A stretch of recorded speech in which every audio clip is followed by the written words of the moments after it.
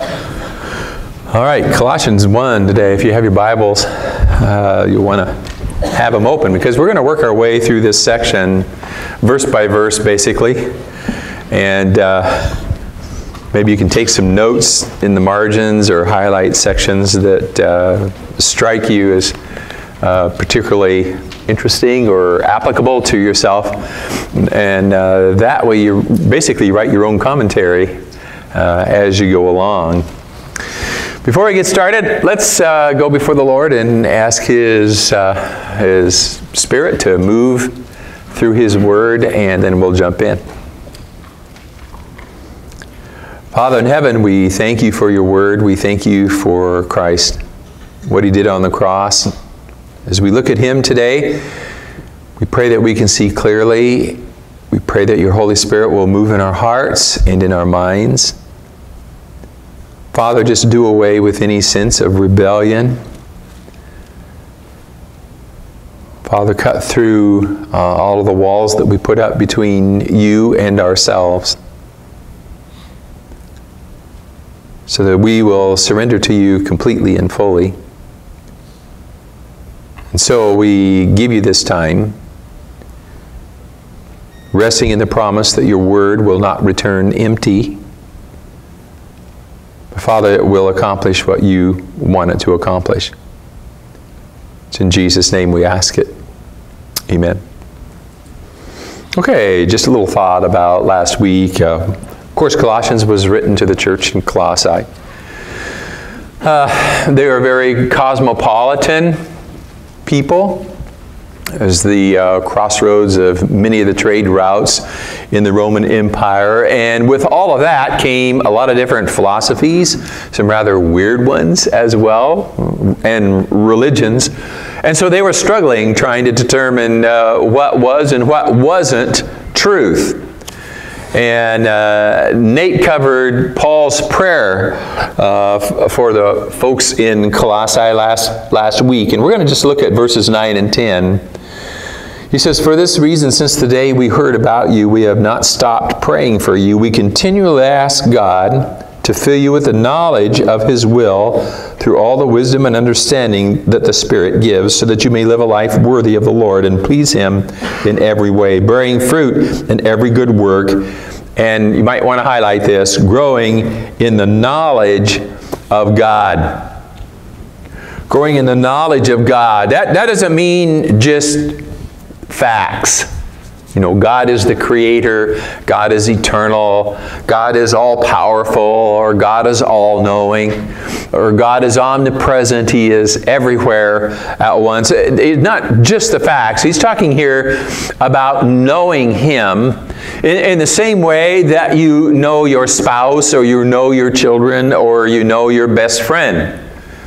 You know their ins and outs, you know what makes them joyful, you know what brings tears to their eyes, you know them inside and out, is the old expression. And Paul's prayer for the church in Colossae was that they would know God, they would grow in their knowledge of God, and they would learn to know Him in and out, if you were. Because he knew that that really was the bulwark against those philosophies and weird religions that were coming down the line. I title this, He's Worth It All, because the Apostle Paul and the other apostles, I think, well, I know, would say, knowing Him is worth any price that you would have to pay. Jesus told the story, the pearl of great price. Remember that? So the farmer went out in the field to plow, and as he was plowing, he turned over the land, and up came a beautiful pearl. It was very expensive and very valuable, and he went and he sold everything he had so that he could possess that pearl. And Jesus said, so is the kingdom of God. It's worth everything you have to possess. He is worth it all. And today, I was excited about this text because it's talking specifically about the character of Jesus. And in a sense, it's not in the normal way that we think of. We normally think of the meek and the mild and the humble. Jesus as He ministers and heals and teaches. But today we're going to talk about the majesty and the power and the might and the authority of Christ. In fact, I think this side of Christ we tend to kind of shy away from on occasion because it makes us a little nervous. In the Old Testament, it refers to Jesus as the Lion of Judah.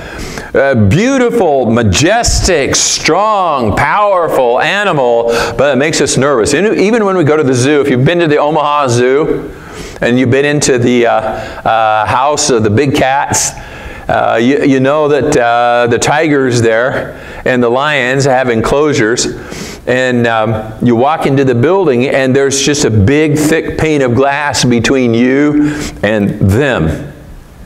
And as they pace back and forth and you come eyeball to eyeball about 2 feet away from them, you're thinking to yourself, well, that's not much between he and me, and I hope there's enough glass there. I hope that'll hold. You know, it makes you just a little nervous.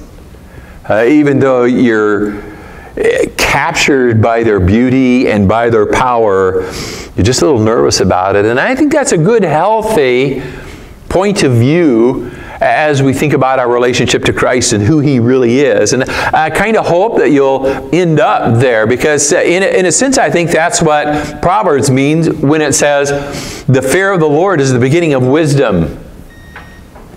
When we see Jesus for who He really is, when we see God for who He really is, in His majesty and in His power and in His authority and in His might, as well as in His beauty, it makes us a little bit nervous, and that's okay. That's the beginning of wisdom. So we're going to plunge right in here in Colossians chapter 1. We're going to start with verse 15, and we're going to work through this a verse at a time. We're going to stop as we go and draw some truth from each one. Paul writes, the Son is the image of the invisible God, the firstborn over all creation. He is the image of God who is invisible, the firstborn. Now, the Bible from cover to cover reminds us that it isn't natural for people to seek God. Now, they may seek after a God and create gods in their own image that give them some sense of comfort, but they really don't look to find the one true God in His power and in His might and in His majesty. In fact, it ended up that God revealed Himself in Christ. John 14:7, Jesus said, if you really know me, you will know my Father as well. From now on, you do know Him and have seen Him. We have trouble discovering God. He has to reveal Himself to us. And He did so in Christ. He is the image of the invisible God. So if you want to know who God is, if you really want to get to know Him, the ins and outs, what makes Him happy, what makes Him sad, what makes Him angry, what brings a tear to His eye, if you really want to know, then you look at Jesus. If you want to know how He feels about your sin and your rebellious spirit and the fear that makes you hedge from obedience, look at Jesus. If you really want to know how He feels about keeping the rules, a religion that keeps the rules and has such a focus on the rules that a relationship, a heart change is not even in the picture. It's out here somewhere and you don't even think about it. Look at Jesus. Watch Him. As a prostitute kneels before Him and washes His feet with her tears and dries His feet with her hair, and He extends grace to her as the religious people off in the corner are murmuring, grumbling, and gossiping and complaining that if He really was a godly man, He wouldn't ever associate with somebody like that.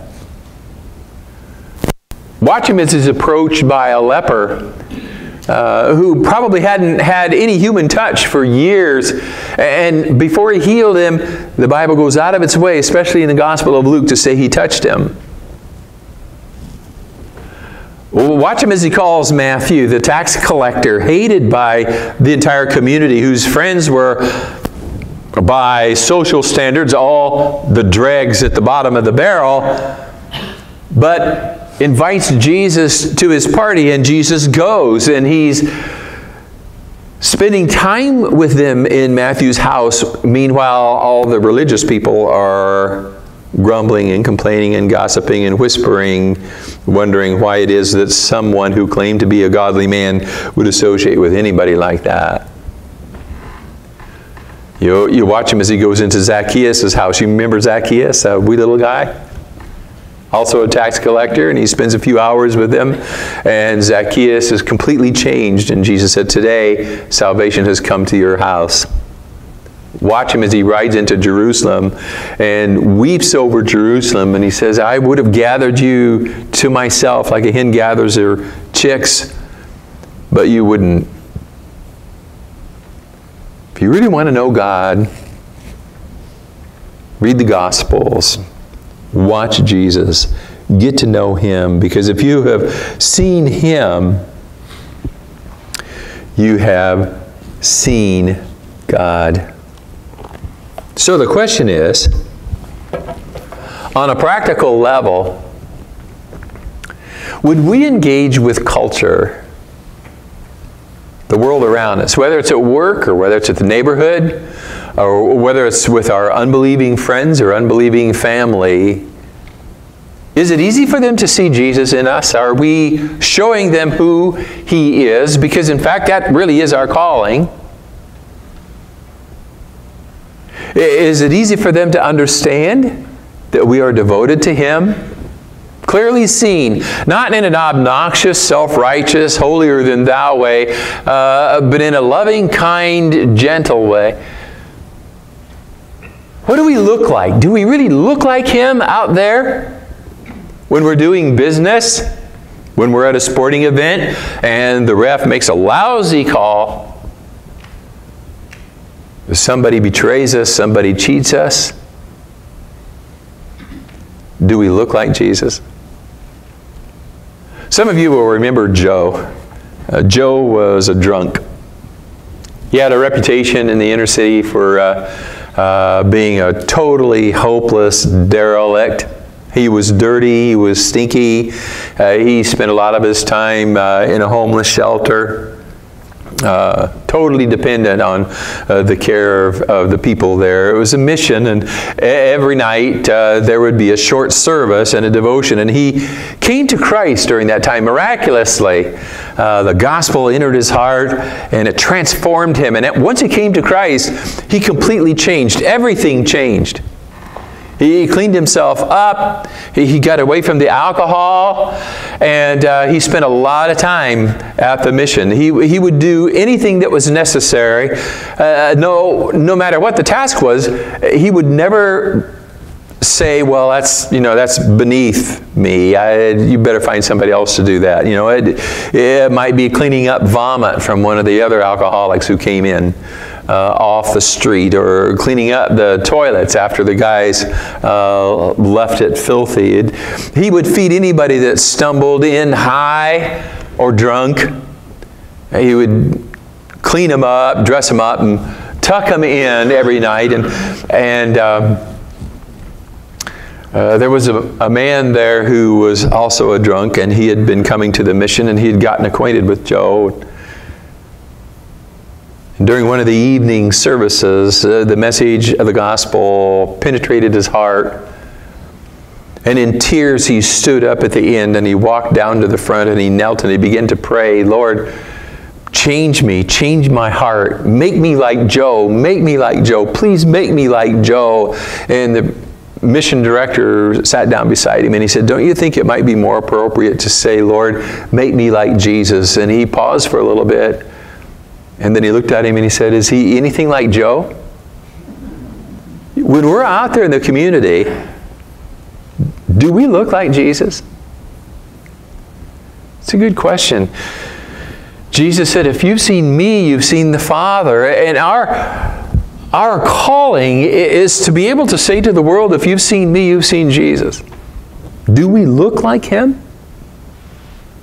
It's a good question. It's a question I have to ask myself all the time. And I know that we all have a ways to go before we can answer that in an affirmative, solid, 100% yes. I look like Jesus out there. Well, let's go on because we have 5 points today, not 3. Let's take a look at verses 16 and 17. For in him all things were created, things in heaven and on earth, visible and invisible, whether thrones or powers or rulers or authorities. All things have been created through him and for him. He is before all things, and in him all things hold together. Let's look back up at verse 15, make a point. The Son is the image of the invisible God, the firstborn over all creation. Almost forgot that. What does that idea mean? Firstborn over all creation. Does that mean Jesus is the first thing that God created? No, not at all. We just read it. He was before all things. God didn't create Jesus. Jesus is God. And it was through him all things were created. Jesus not only shows us who God is, he is God. He is the creator. That idea of firstborn doesn't mean he is firstborn among all of God's creation. It carries with it, in Hebrew thought, a sense of rank or superiority or supremacy over all creation. And if you looked at that, you might want to underline over. He is the firstborn over all creation, not among. It's sort of like the president is the commander-in-chief over the military. He's not one of the military.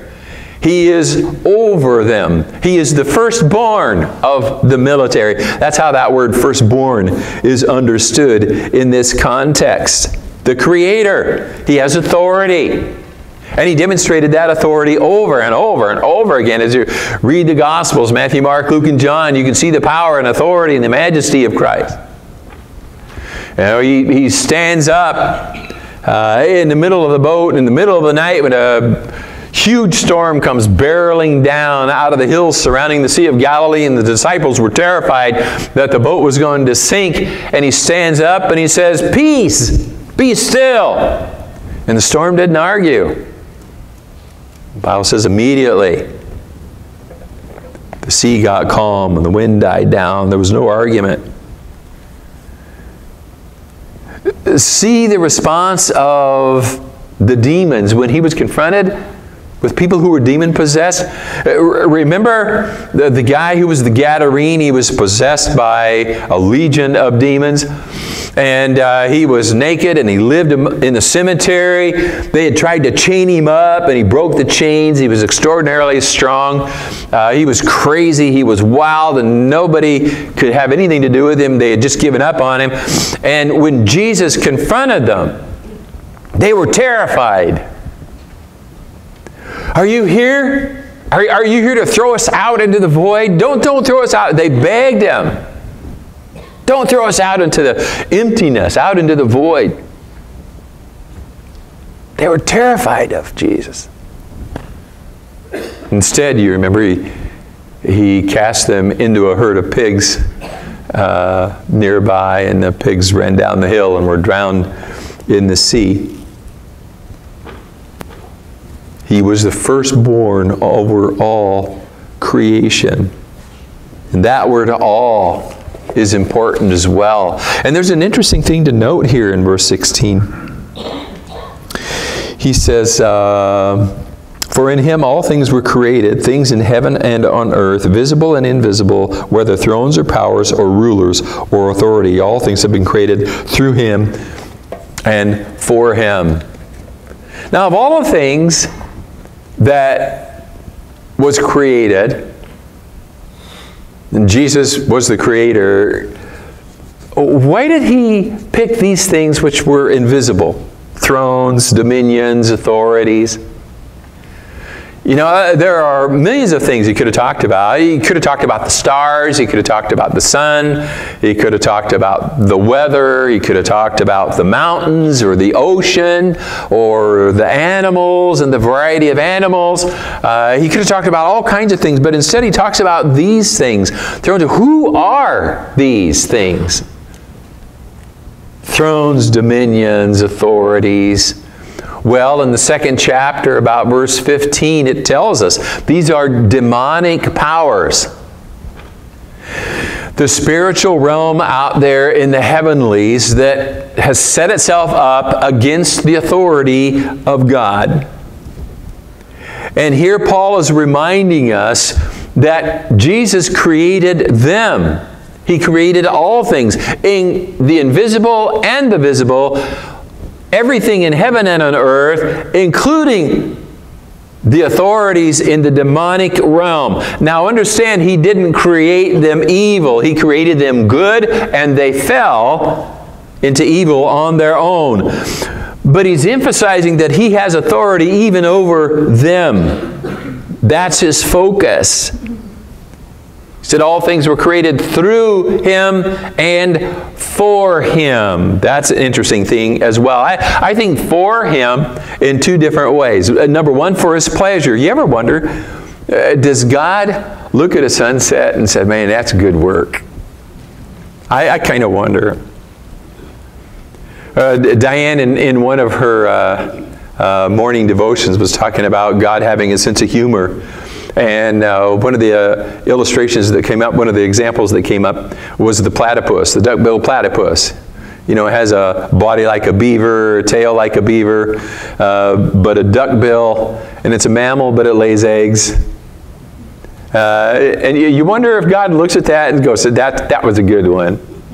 That's a good joke. Does he chuckle at that? I really wonder if God takes pleasure in the creation, and I think he does. Otherwise, he wouldn't have created it. Does he look at the stars in the sky and say, you know, that was gorgeous, that was beautiful, that's my best work? Does he look at us and say, that is even my best work? I think all things were created for him, for his pleasure, but ultimately also for his glory.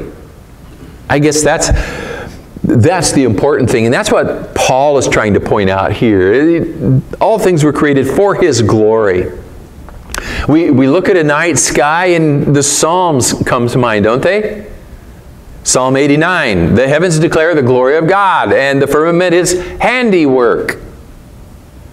We look at the Rockies and we're marveling at the power and the glory of God, or the power of the ocean reflects the glory, the majesty, the power of Jesus, the Creator. They are created for his glory. And the demonic world, the thrones and the dominions and the authorities in the spiritual realm that have set themselves up against God and against Jesus, he created originally for his glory, and in the end, he will regain his glory as they are defeated. And the Bible says all of his enemies will become his footstool.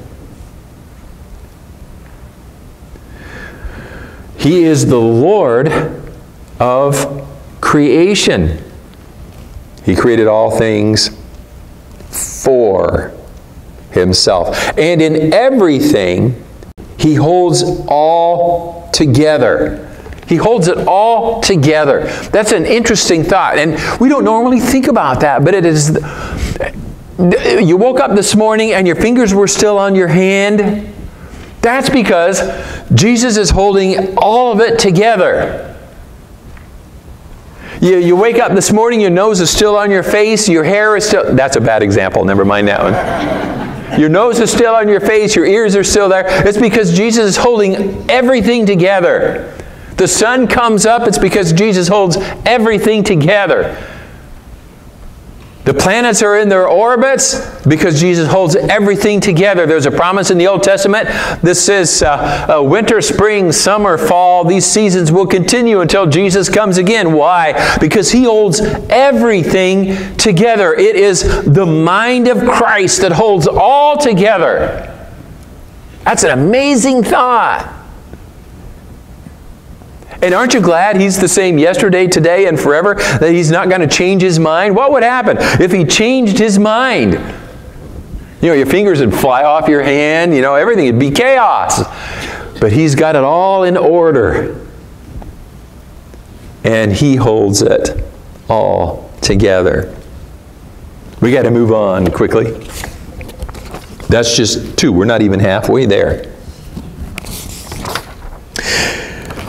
Verse 18, and He is the head of the body, the church. He is the beginning and the firstborn from among the dead, so that in everything He might have the supremacy.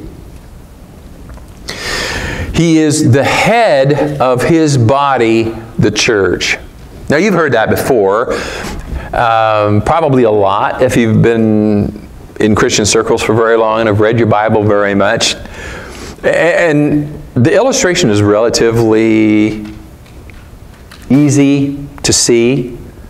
He compares the church with a body having many members, and each member has different functions. But even as your body is dependent on your head, your brain, to dictate to it, so we are dependent on Christ, who is the head of the church, His body. We get into trouble, don't we? When something happens within our body and our muscles, our hands, our feet, our lungs, our tongue become independent of our brains. And some of you remember Danny and Sally, they had multiple sclerosis. Severe, and their hands would flail, they couldn't talk, their feet would flail, they would laugh. We loved them dearly, and they moved to Minnesota. We hated to see them leave. But it was chaos in their bodies because their muscles wouldn't listen to their brains. It's because of your brain you can reach out and pick up a piece of paper or brush your teeth or put a fork in your mouth stuffed with food. It's easy to see that correlation there, that He is the head, He's the boss, He's the final say in the church.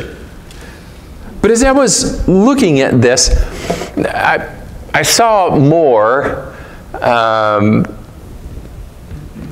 something we want to bring up. Anybody here ever been hurt by the church? Anybody here know some Christians? I guess I'm the only one. Did anybody else's hands go up? Ever have a Christian betray you or talk behind your back or cheat you out of something? You ever hear yourself or somebody else look at the life of a believer and say, oh, so that's a Christian? That's a Christian. I don't want anything to do with it at all. How many times have you heard somebody say, well, you know, I'd go to church except it's full of... hypocrites. Yeah, we've all heard it. It's full of hypocrites. People who don't live out. They don't live up to what they say they believe. They say they believe something on Sunday, but their lives don't demonstrate it through the week. And if you're here today and that's your gut reaction to the church, then maybe it's because, well, let's back up on that. Maybe you should stop and think about something. Maybe you found a home here. The church is full of hypocrites, and that's why I belong. That's why I feel comfortable here. None of us really live up to what we profess to believe. That's just part of human nature. And if you're saying, you know what, these people are just full of hypocrites, they don't live up to what they believe, that's good news, because maybe you find a place where you can belong. You can fit in, because surely, somebody said, surely you're not saying you live up to every standard you've ever set for yourself, all of the vows that you've ever set to yourself. Surely you're not saying that. So since we all fall short of even our own value system, you will belong in the church. And the message here is this: we are still the church. By God's grace. God's grace is big enough to cover those sins. God's grace is big enough to cover your sin, your hypocrisy. And by God's grace, He is still the head of the church. And He's taking the church, and we're not perfect by any means, but He's moving us that direction. He is the head of the church. He has the final say. He said, I am the way, the truth. And truth isn't up for grabs. It isn't up for a vote by the congregation. It isn't up and concerned about being politically correct. It isn't concerned about popular opinion. The truth is the truth, and Jesus is the truth. He is the head of the church. The boss of the church has the final say. But more than that, the message here is that He has grace enough to cover our sin and our hypocrisy and our inconsistencies as we struggle to live for Him. In verse 18, let's take a look at the text again. He is the head of the body, the church. He is the beginning and the firstborn from among the dead. Now, the firstborn here is used differently than He is the firstborn of all creation. Did you notice that? Originally, firstly, we saw that He was firstborn over all, right? Here, Paul says He is the firstborn among the dead. He was once crucified, dead, and buried. He was among the dead, but He was the first to be raised from the dead, the firstborn. And because He was raised from the dead, then we have that promise of resurrection as well, and that's what our faith is all about. Promise that on that day, the dead in Christ will be changed, be raised, and will meet Him in the air. He has authority over all creation. He has authority even over death itself. And this is unique to Christianity. This is what sets Christianity apart from every other world religion. Just think about what they are. Oh, Muhammad died and is buried in Medina, Saudi Arabia. They can go to his tomb and see it there. Buddha died and was cremated, and there is a shrine to him, and I can't even pronounce the name of it, in India. And you can go there and you can see where he was cremated. You can see where his ashes are and all of these relics that were set up in honor of Buddha. Confucius died and is buried in Khufu, China, and on and on and on the list goes. The difference between Christianity and the rest of the world religions is that we don't go to a tomb to worship, because the founder of our faith is alive. He was dead, but He is now alive, the firstborn from among the dead. That's an amazing thought. Look at verses 19 and 20.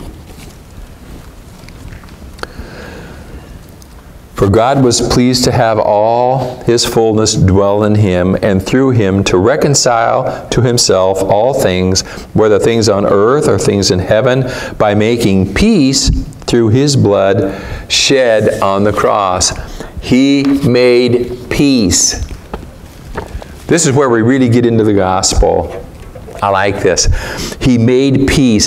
He reconciled all things to Himself. How? By the cross. Look at verses 21 and 22.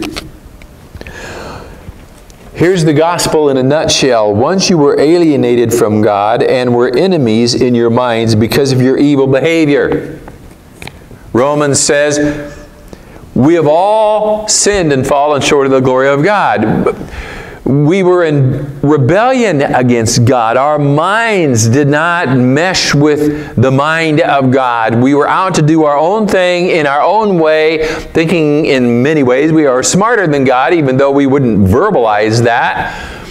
We know how life works. And that separated us from Him. There's this huge cavern between us and Him that sin creates, and there's no way that we can bridge it except Jesus bridged it through the cross. He reconciled us to Himself. He made peace on the cross. He bore our sin on the cross. There was a transaction that happened on the cross. The Bible says He became sin. God took all of our sins. All of my sin, all of your sin, all of the sins of every person that has ever lived, and dumped them onto Christ. And He became sin. And then He took Christ's righteousness, Christ's goodness, Christ's innocence, and He imputed it to us. He gave it to us. Galatians 3:27 says when we are baptized into Christ, we are clothed with Him. We put on His righteousness. So there's a transaction that happens on the cross, and He makes peace with a people who were once alienated in their sin, and He reconciles them. He brings peace because of the cross. Why? Did you catch that? Let's take a look at it.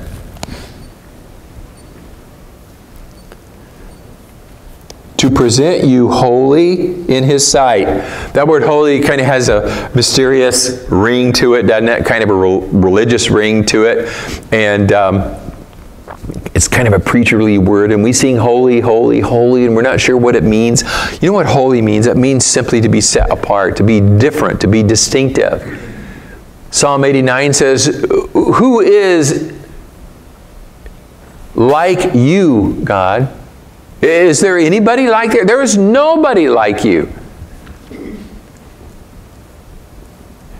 You are so high above all creation that there's no comparison with anything at all in creation. There is nobody like you. You are holy. And Christ went to the cross, bore our sin, gave us His righteousness to make us holy, to make us distinctive, to set us apart from the rest of the world. So the whole point of living out the Christian life is to be different. We think different. Our values are different. Our goals in life are different. We behave differently in a distinctive way. That's what we mean by holy. Holy doesn't mean goody two-shoes. It means distinctive, set apart. God refers to the church as people who are called out from the world. Why? To be holy, to be distinctive, different. Jesus said, be holy even as God is holy. Be separate, distinctive. Jesus said it this way in John 15, if the world hates you, keep in mind that it hated me first. If you belong to the world, it would love you as its own. As it is, you do not belong to the world. Highlight that. But I have chosen you out of the world. Highlight that. That is why the world hates you. You've heard that phrase probably. You are in the world, but not of the world. Don't get too comfortable here. Don't feel too much at home here. Jesus is telling us, because you don't belong here. This is not your home. You're just here for a while. You're traveling through. Your home is with Him in that place as He has created for you. He has made peace to make us holy and also to make us pure. 1 John 1, verse 7, but if we walk in the light, and He is in the light, we have fellowship with one another, and the blood of Jesus Christ, His Son, purifies us from all sin.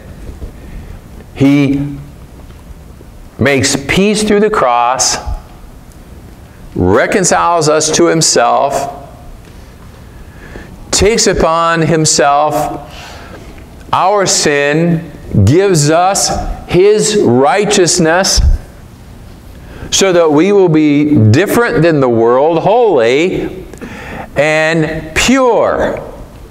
Not because we're sinless, but because He washes our sin away. His blood purifies us from all unrighteousness. We just read that.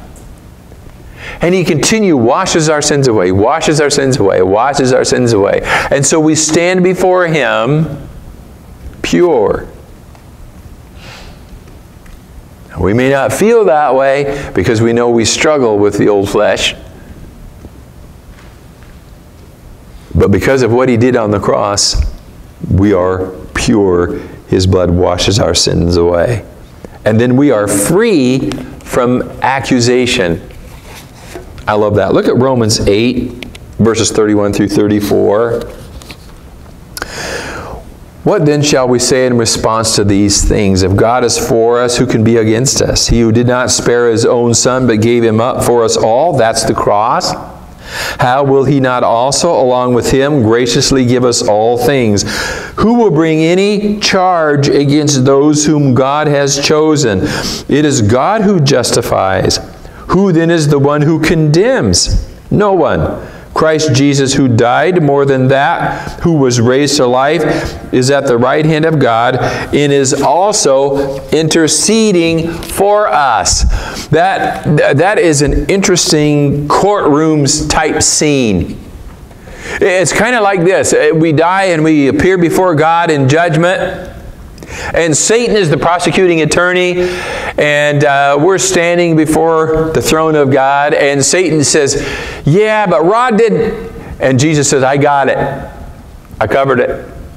Satan says, yeah, but he did. And Jesus said, I covered that. And Satan says, yeah, but he did. And Jesus said, yeah, I covered that. Jesus is always interceding for us. Satan is accusing, Jesus is interceding. That's a cool thought. He's the defense attorney. He's saying, I've covered that. I've covered that. That's gone. That's taken away. It is no more. Don't worry about it. We are free from any accusation. Now, it's true. You know, our spouses might accuse us of being insensitive when we are. We might be accused, rightly so, of being self-centered or prideful, those things. But in the end, Jesus' blood washes our sins away.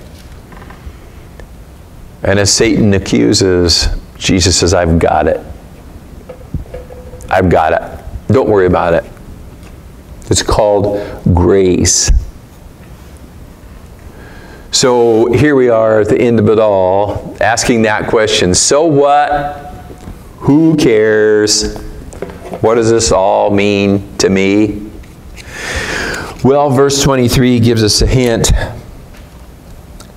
He says, if you continue in your faith and established and firm, and do not move from the hope held out in the gospel, this is the gospel that you heard, and that has been proclaimed to every creature under heaven, and of which I, Paul, have become a servant. What it means to me is that I need to hang on. Hang on. Because God's not finished yet. He's in the process of taking His creation back to where we were in the beginning, in Eden. But that's not going to happen on this world in this lifetime, probably. The Bible says there will come a time when there will be a new heaven and a new earth. And it's at that point Eden is back in the picture and everything is made perfect. But hang on, because He's moving that direction. Paul's saying here, guys, hang on. Stay firm, stay convinced, stay faithful. And all of this hope is yours. This hope that you've seen and heard in the gospel that I preached to you is yours if you hang on. Don't turn your back on the faith. There's a neat picture in Isaiah 11, verse 6. Of what the world will be like on that day. He says, the wolf will live with the lamb, and the leopard will lie down with the goat. The calf and the lion and the yearling together, and a little child will lead them. Finally, everything ultimately will be reconciled to Christ because of the cross. It all centers on what Jesus did on the cross. Taking our sin upon Himself, becoming sin, paying the price for us, and then giving us His righteousness, clothing us with His goodness, His purity. Hang on. Life can be tough. There's a lot of weird philosophies out there. We're a lot like Colossae. Lots of weird stuff going on.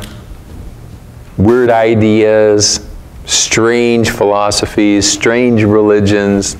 And it's really kind of scary. But hang on. He is the truth. Knowing Him is worth any price that you have to pay. Because in the end,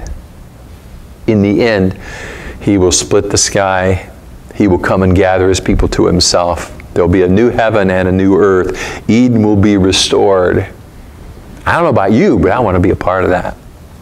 I want to be there. And we can be there. Not because we're good, not because of what we've done, but because of His blood, His grace.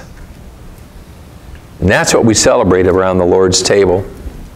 And so I'm going to dismiss the ushers, and we're going to prepare ourselves to receive the Lord's Supper, remembering His broken body and His shed blood, that He made peace. He reconciled all things to Himself on the cross. He brought us into His family. We have a relationship with Him because of what He did on the cross.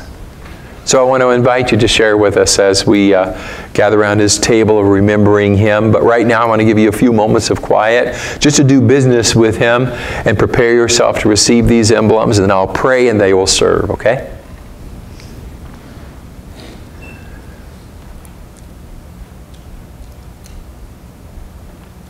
Father in heaven, we come before You, and Father, as we read this text, we are amazed at who Jesus is, who You are, that He is the Creator. He is the firstborn over all creation, and all things were made through Him and for Him. And in the end, He will get the glory. And Father, He made peace on the cross, and He brings us into Your family, because His blood takes our sins away, and we remember His body and blood, what He did on the cross, by taking this bread and this juice, His body and His blood. So work in our hearts now. We ask it in Jesus' name. Amen.